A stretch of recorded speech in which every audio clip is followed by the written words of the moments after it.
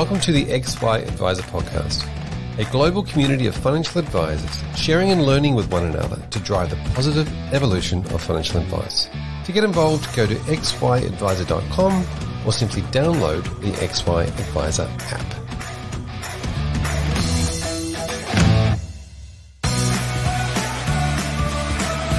This podcast series is proudly brought to you by Russell Investments. With more than 80 years of experience, Russell Investments is a global investment solution partner dedicated to helping investors reach their long-term goals. Russell Investments specialize in multi-asset solutions that combine asset allocation, capital markets insights, factor exposure, manager research, and portfolio implementation.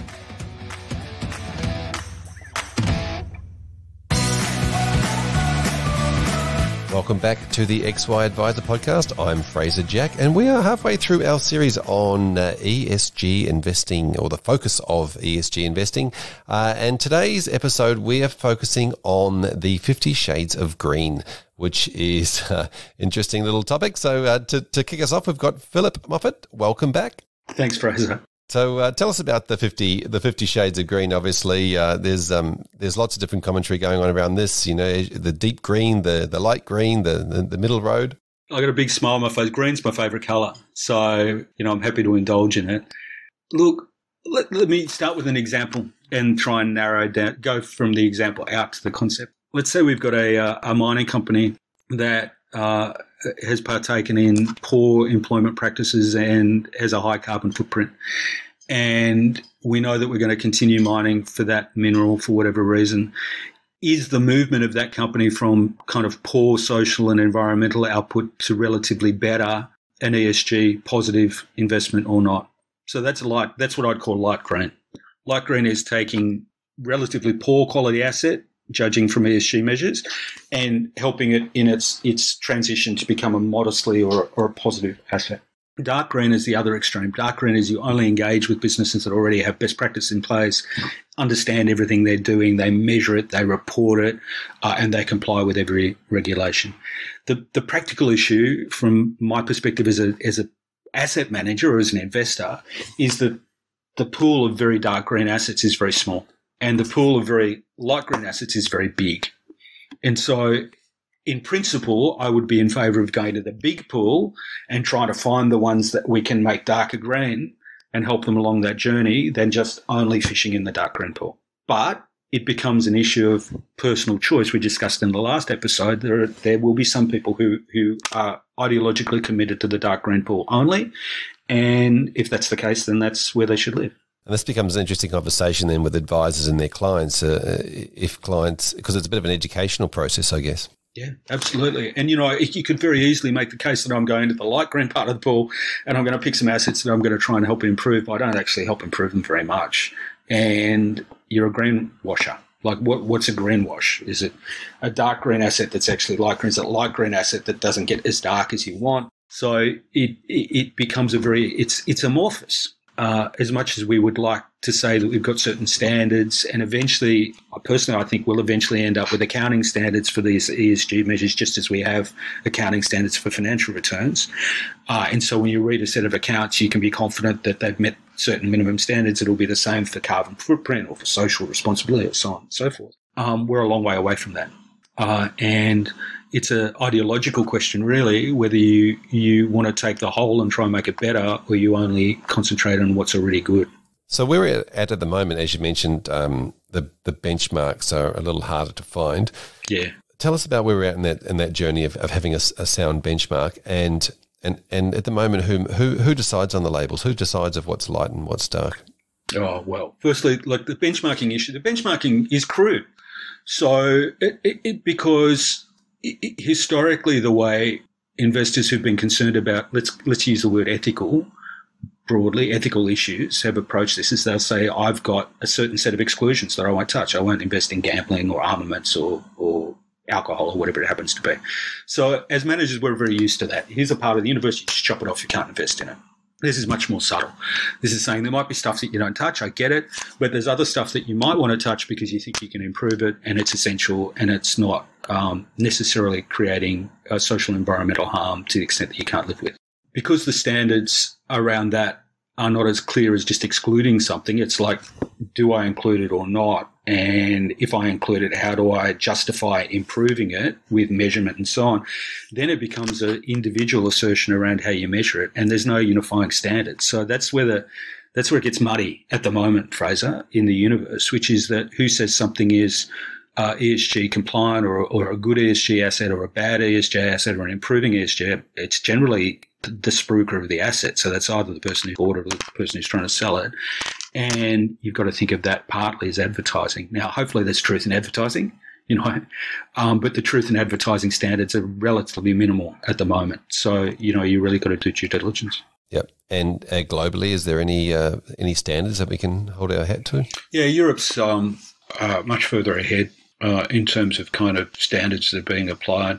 Even there are not universal standards, but there are more understood and acceptable standards, and they're developing quite quickly, to be honest, amongst the providers of kind of benchmarks. Yep. Where does Australia sit in that process? Like, how far away are we? Are we sort of just behind Europe, or? No, we're reasonably far behind in terms of the formality. There are some organisations that are much further ahead than others. I think about, for instance, QBE, the insurance company, has a program called Premiums for Good. And so if you insured with QBE, you can elect for a portion of your premium to go into a Premiums for Good, and it goes into a portfolio that has minimum standards around ESG and green footprint and stuff. So there are places where you can do that. Most of the super funds, for instance, will have a sustainability option. Aware Super I'm involved with has a sustainable option that you can elect to go into. But in terms of broadly applicable standards across the board, no. And that does mean that we're all exposed to some element of less than 50% green or something, being in the light green end of the spectrum. And so how do advisors work through that? I guess they've just got to try and get their roll of their sleeves and get their hands dirty and try and find the... Yeah, well, they've got to try and find the assets or the asset manager who provide you with something of the standard that your client expects. So, I would say it's a lot of conversation with your client base about exactly what they actually believe and want to invest in. Yep. Philip, thanks for being on this episode. Really appreciate it. We'll catch you in the next episode. Pleasure. Thanks, Fraser. Welcome back to this episode, Elizabeth. Thanks for having me, Fraser. It was really good to be able to talk to you. Fantastic. Now, today we're talking about the concept of 50 Shades of Green with regards to ESG investing, and we're looking at all sorts of different things around how do we actually work out a bit of a benchmark, how do we actually work out what or how deep these funds are going when they're starting to look at, deciding what their ratings are. Mm-hmm. What are you seeing out there?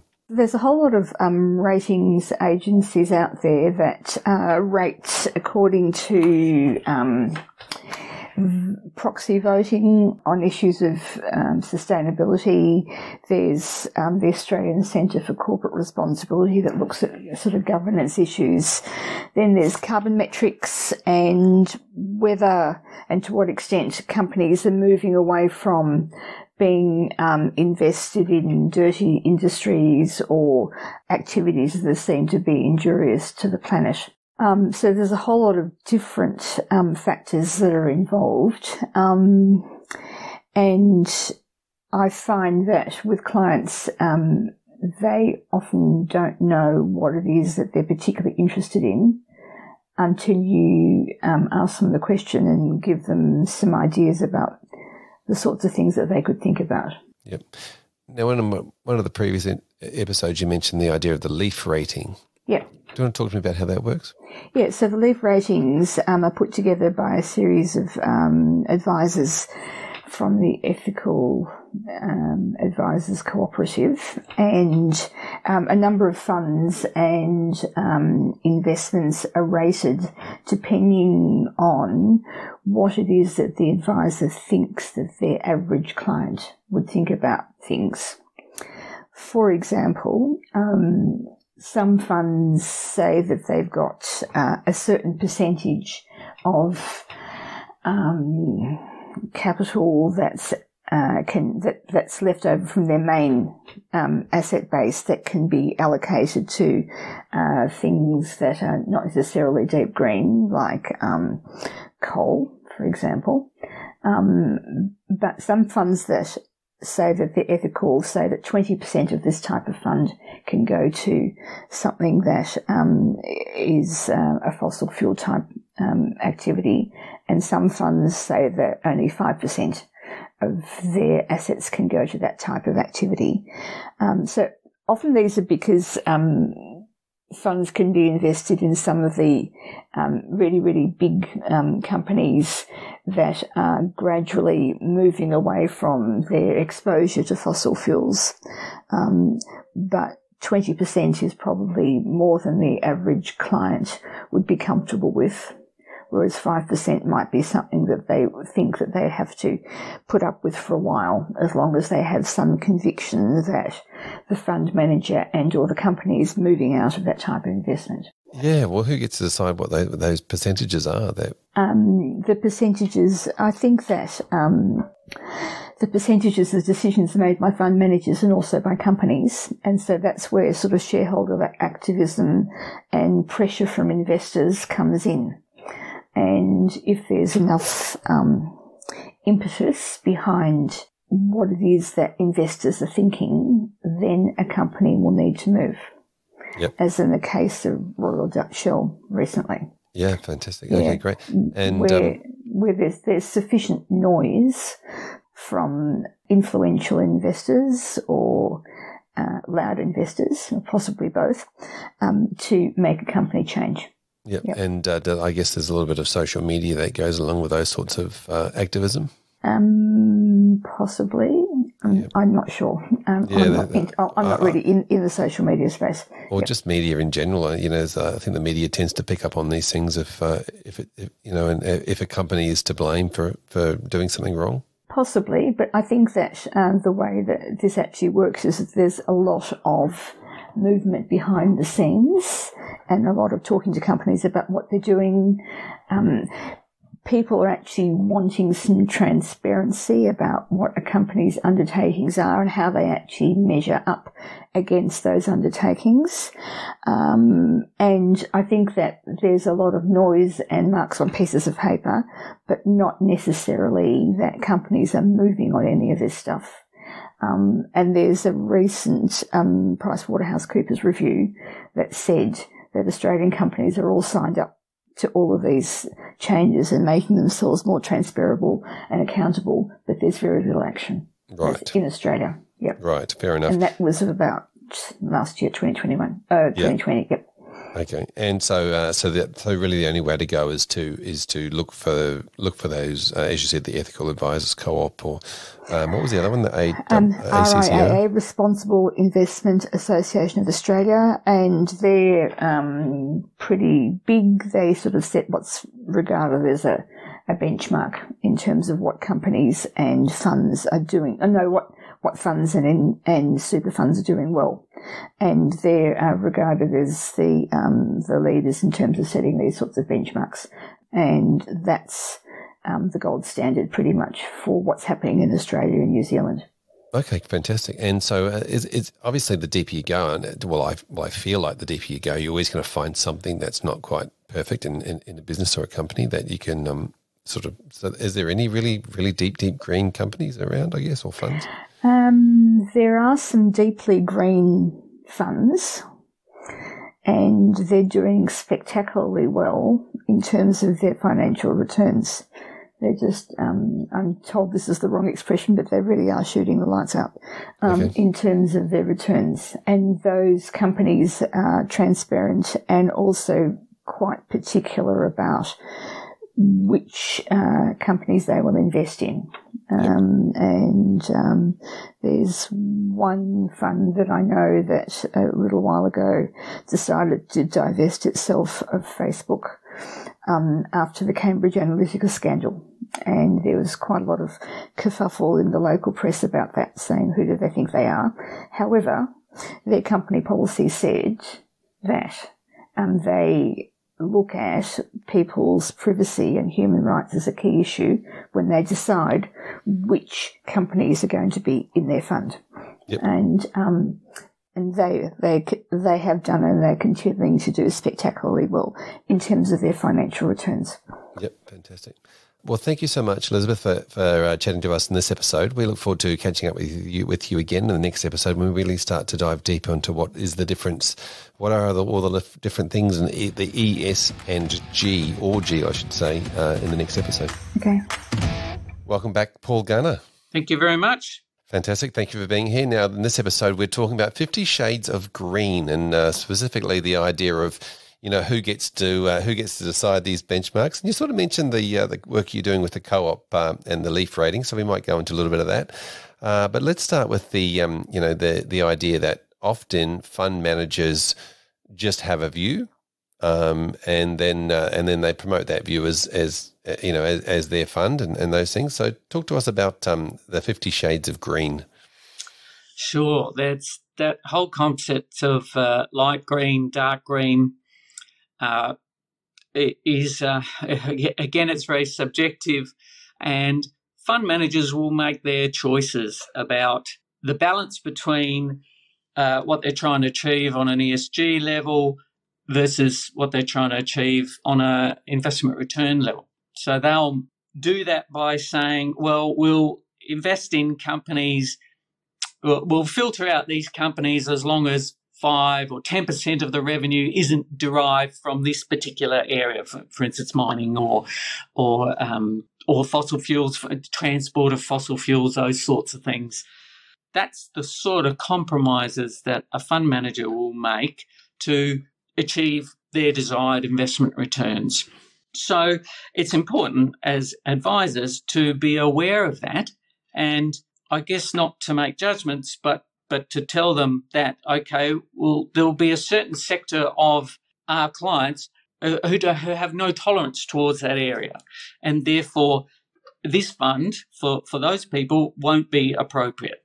And we give them that feedback, and so we say that, okay, well, you make your choices, but this is the feedback from people with an average or deep green people won't like that.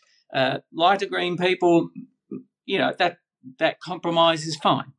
And it must be a tough job for the fund managers because they've got to make a decision about exactly who they're going to target, and it's up to us to interpret that and then be that matchmaker between the individual and their values and that fund, and whether that will mix. Yep. Some of the comments I've heard from the fund managers around this, the deep green versus the medium green, and you mentioned this in the last episode, the influence that money has on businesses, the influence of investor money on businesses. And there's a couple of different schools of this. One is you take the money away from them and say, if you want the money back, you have to do X, Y, Z. And the other comments from a lot of fund managers are, well, we can actually provide influence if we have a seat at the table, and we're actually still invested, but we say actively as an investor that we want to move towards this space. So there's sort of a couple of schools of thought there. There's sort of no right or wrong, I guess, when it comes to, as you mentioned, judgments. That's right.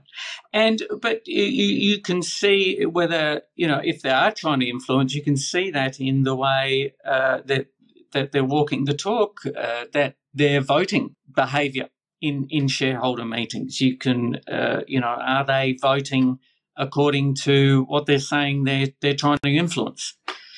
Yep. So that's one way we try to hold them to account in that area. Yep. And we've seen a few Australian companies obviously in the space go, well, you know what, we'll divest and create different spin-off arms and, put our dirty coal or something over there, or put our alcohol over there, and create a separate business for that.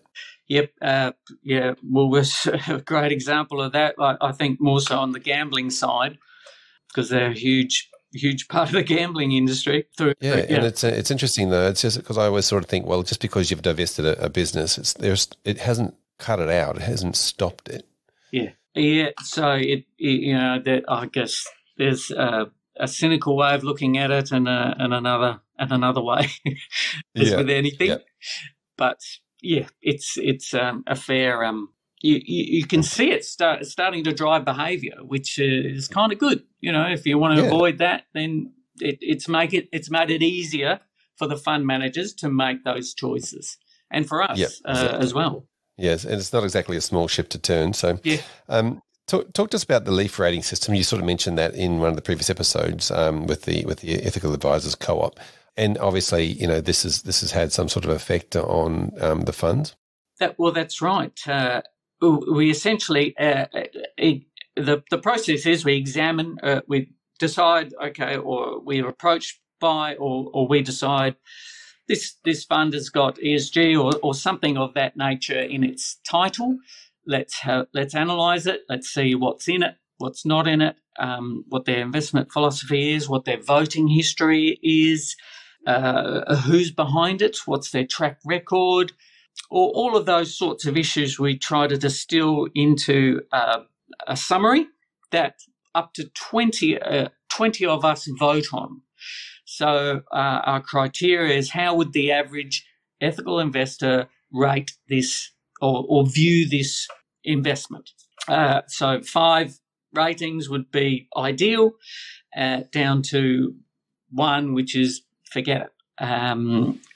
It's especially greenwashing, and in between. So we all vote on that and then average it out, and that's what the rating is. We then feed that back to the fund manager for their comments, and or just to note if there's any inaccuracies or new developments that we're not aware of, and often. And then we'll screen that. And then maybe in a year's time or so, the fund manager will ask for a re-rating because they've either taken on the feedback and they've adjusted their processes and they would like us to take another look at it. So it's a way of holding the industry to account, and also to make sure that we're giving them a fair go. Yep, fantastic. And so that leaf rating, if you like, that's designed for consumers to be able to understand. Yeah. Yes, it's very plain language. It depending on the appetite of the individual to know what's behind that. It has as much information in there for them to make a decision on how green they want their investment to be. Yep, fantastic, Paul. Thank you for coming on and sharing that. I encourage everyone to jump on the Ethical Advisors Co-op and check out the leaf rating system. Really appreciate it. Thank you. Welcome back to this episode, Alexandra. Thank you so much, Fraser. It's a pleasure to be here. Now, we're talking about the 50 Shades of Green. There's probably not 50, let's face it. We're just using that title. But talk to us about the different shades of green. Sure. So I think, when you're looking at a fund, the different shades of green, like the first temperature test that I do when I'm looking at a fund is I look at their holdings, and I just even look at just the top 10. And if I'm seeing things like fossil fuel or mining companies, if I'm seeing the big banks, the big tech giants, carbon intensive industries, controversial industries, it's a fair indication that this fund is probably out of the ethical realm and certainly not in that deep green realm. The next thing I would do is look at their responsible investing policy. So does it provide detailed information on their screening process? Does it explicitly state what thresholds they have for inclusions and exclusions? For an example, if a fund excludes tobacco, do they have a 0% threshold, which will probably more on that deep green scale, or do they have a 10% threshold, meaning that they can still potentially have supermarkets that are selling tobacco in their portfolios, and that might be on the lighter green scale. Yeah, so I think they're probably the two, but from there, I would probably go onto their voting records. So first, do they have them publicly available? More importantly, are they in aggregate, or, in other words, all of their funds are in the one voting record, or can I see the voting specifically for each and every fund? Because at the end of the day, if, the fund is voting against increased climate disclosure, it's probably not going to be in that deep green shade. Alternatively, if they are voting against, resolutions around human rights and those kinds of things, then again, not so deep green. And I would probably also look at engagement. And so whether the fund has a detailed engagement policy, whether they disclose areas of engagement that they focus on, do they detail the outcomes of engagement? I think that's a really big one to show, to demonstrate deep green. But this one's a little bit tricky because sometimes with engagement, it can happen with a fund and a company over a number of years before you actually see any tangible outcome. So, it's not a black and white response there for me. But for me, engagement practices are really fast becoming the deciding factor for whether a fund is deep green, whether they're just talking the talk or whether they're actually walking the walk, because it gives you a sense of the culture of the fund manager and whether they take their stewardship role seriously. That is very deep. That's amazing. Now, obviously, you spend a lot of time doing research, and whilst it rolls off the tongue for you, when I listen to you speak, I think, jeepers, that sounds like it's a big role for a financial advisor to get their head around talking to those individual funds and going deep into the voting rights and the engagement. How do you think, the financial advisor who's got lots of SOAs to write and other things to do in their office spends the time or gets that information? Yeah, I couldn't agree with you more.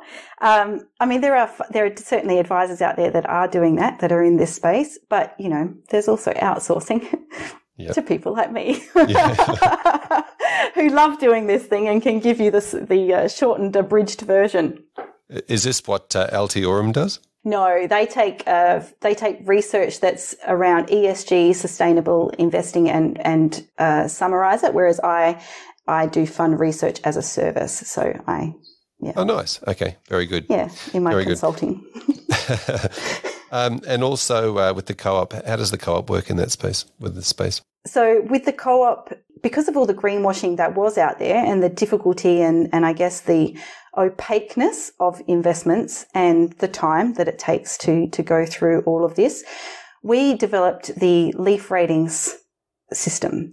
So if you go to the co-op's website and have a look at the leaf ratings, what we've done is we've taken super funds and investment funds and conducted some research on that. So we look at, things like the holdings and engagement and that kind of thing. We look at all those areas. And then the co-op votes on the funds from the perspective of their average ethical client. So how would their average ethical client consider the fund to be ethical? And, full disclosure, I am on that Leaf Ratings working group, which means I do get to assist with analysing the funds and producing the research sheets, which are available on the Leaf Ratings website, which is a great, helpful step. I have to say, though, that I don't vote on the Leaf Ratings because I'm not an advisor. So only advisor members get to vote. But for you listening, if you wanted to check out, the highly rated funds and see what good looks like, go to Leaf Ratings, click on those ones with 4.5 leaves or 4 leaves, and use that as a benchmark and compare that with the low scoring funds. Yeah, very interesting. Now, I want to lean into this concept that just because something is not deep green doesn't make it bad. Yeah. What are your thoughts? So are you suggesting that, that there's lots of different shades of green? There's definitely shades of green and it's not all good and it's not all bad. And it relates to both companies and funds. So there's none that's 100% ethical. If you look deep enough, you are always going to find something. As an example, let's look at Cochlear. It's an Australian company that produces hearing implants and devices. It usually ends up in Australian-focused ethical investment funds because of the positive impact that these implants have on people's lives. But on the other hand, the cost of these hearing implants is quite high and inaccessible for many people. So is this inaccessibility, that's a negative, it's this positive and negative side by side. Another example would be in a fund, they might hold the big 4 banks. The big 4 banks. And on one hand, we need banks to finance mortgages and business loans and infrastructure that positively affects people and society. But on the other hand, the banks are also financing fossil fuel companies and deforestation and biodiversity loss and plastic pollution. And, so if a fund holds these banks, is this fund necessarily, deep green or not green or good or bad or whatever? I think another question to ask, though, is that fund engaging with companies? Are they pushing the banks to reconsider their investment in fossil fuels?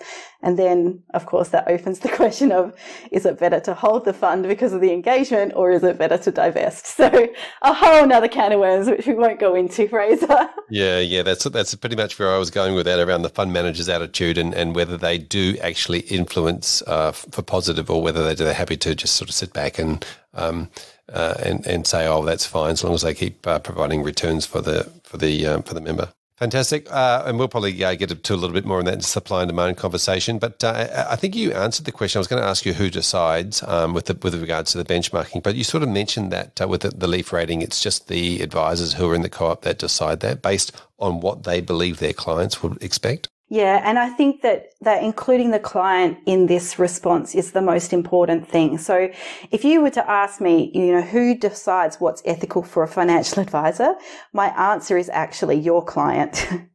Ideally that you would have a questionnaire, you would uncover, what ethical preferences your client has, what ESG matters, issues matter most to them, and even better if, the questions coincide with ethical screens on the funds. But, for me, what I generally say is that the Responsible Investment Association have a framework. It's called the RIA Spectrum, and it outlines all the different responsible investing techniques used in ethical investment products. So from ESG integration to positive and negative screening, norms-based screening, engagement, impact investing. So for me, when looking at what is ethical, this is the ideal framework that I would use. And then how an investment product fits in with this framework. It's even got the ABCs, which I just think I only realized this probably a few months ago, actually, at the RIA conference, that it refers to the ABCs. So in other words, how a product, A, avoids harm, B, benefits stakeholders, and C, contributes to solutions. So the ABCs, so it's super easy. So I take this framework, this RIA spectrum, it defines what an ethical investment product is, or what techniques could be used in an ethical investment product. I would then overlay your client's values on top of that, and it's that combination of what's possible plus your client's values that determines what's ethical. And it's going to be, and what is ethical is then unique for every one of your clients. Yeah, fantastic. Well said. I love that who decides conversation. That it probably takes us a little bit into the next episode where we start talking about how do we talk to our clients and prioritising things. I love the fact that you've referenced that spectrum and the ABCs, and people can find it at the RIA website. Really appreciate for joining us in this episode. I look forward to chatting to you in the next episode. Thanks so much, Fraser. James, thanks for coming back to this episode where we're talking all things around the 50 Shades of Green. Hi, Fraser. Thank you for coming back. Now, look, let's get into the concept of the 50 Shades of Green, because we sort of mentioned, or I know you've mentioned it in previous episodes in this space. How do we decipher this confusing net of, where do we start, where do we stop, where do we sit, and how do we compare? Yeah, look, I might talk a little about exclusions because that's something that we see a lot of in ESG investing, and so where do you stop? And the probably a great example was engine number one in the US took a position in ExxonMobil, not because they thought ExxonMobil was an amazing company, but they wanted to influence the behavior of that company to transition away from its fossil fuels business. So they've got seats on the board now to really change how that company is operating. And the reason I mention that is, if you exclude companies like Exxon from your investment criteria, then you don't have that ability to influence. So what, in terms of like the Russell House view, on the whole, we think that having positions in securities allows us to engage through our voting, through our lobby groups, etc. We do use exclusions as well. So, we have a tobacco exclusion across all of our Russell funds. We also exclude nuclear weapons as a standard as well.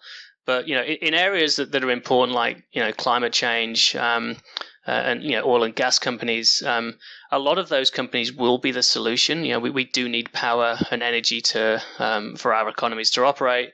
So having those holdings in companies is often better than simply excluding to have greater influence. I think that's probably a good place to start. So this adds a new dimension, doesn't it, over time to the 50 shades? Maybe there's more than 50. But we're looking at the concept of saying, well, is it now? Is it in the future? And how far down the future? And what's the trajectory it's on, not just where they are now and where they've been?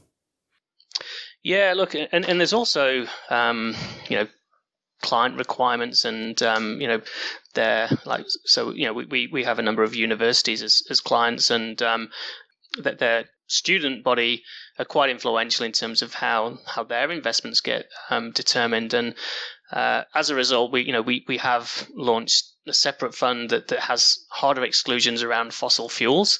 But that doesn't allow us to have for that particular fund. We can't really engage with the company now.